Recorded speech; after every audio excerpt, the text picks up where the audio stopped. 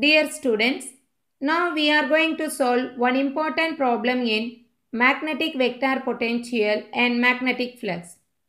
In this problem, the magnetic vector potential is given as A vector is equal to minus rho squared by 4 Az bar Weber per meter.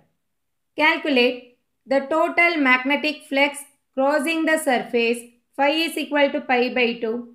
Rho value is greater than or equal to 1, less than or equal to 2 meter, and Z value is greater than or equal to 0 and less than or equal to 5 meter.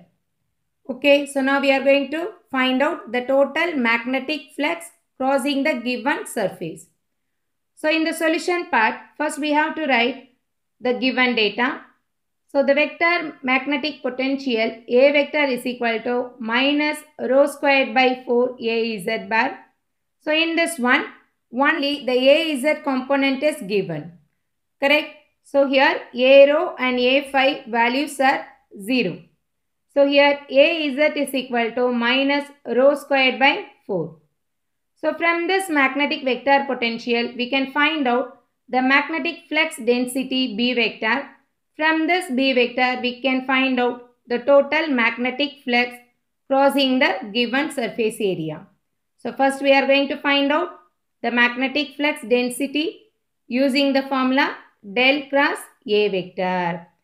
Okay, so in this problem, the vector potential is given in terms of cylindrical coordinates rho phi z.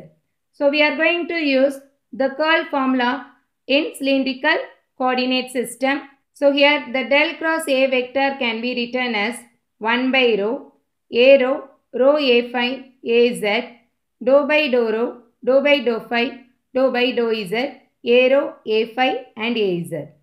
So here we can substitute the values of A rho, A phi and A z. So here A rho and A phi values are 0. Here A z value is minus rho squared by 4.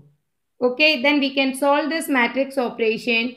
Then we can get 1 by rho into A rho of dou by dou phi. So here we can take dou by dou phi of minus rho squared by 4 minus 0 minus rho A phi into dou by dou rho of minus rho squared by 4 minus 0. And then plus A z bar of dou by dou rho of 0 minus dou by dou phi of 0.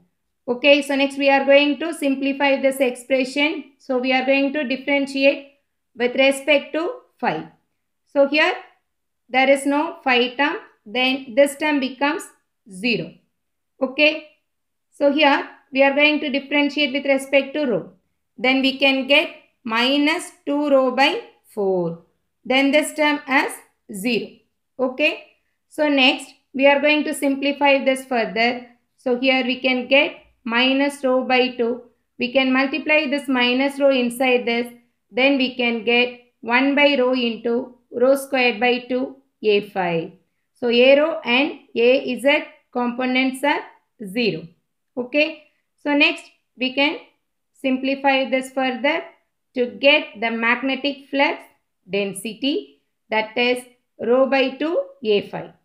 Its unit is Weber per meter square. So now we have obtained the magnetic flux density from the magnetic vector potential A.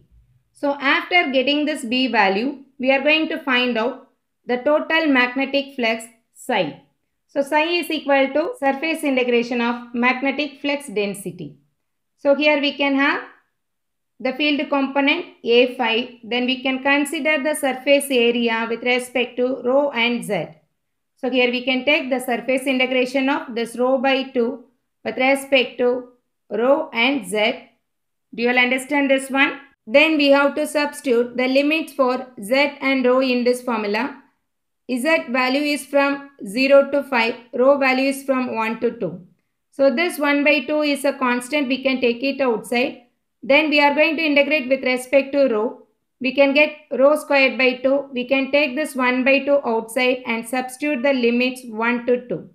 We can get 1 by 4 integration of z is equal to 0 to 5, 4 minus 1. So rho squared, right? So upper limit is 2 squared minus 1 squared.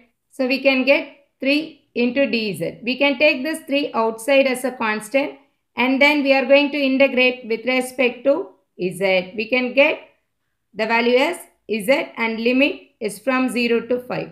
So we can get 5 minus 0, its value is 5. So 3 by 4 into 5, the answer is 3.75 Weber. So this is the answer. Okay.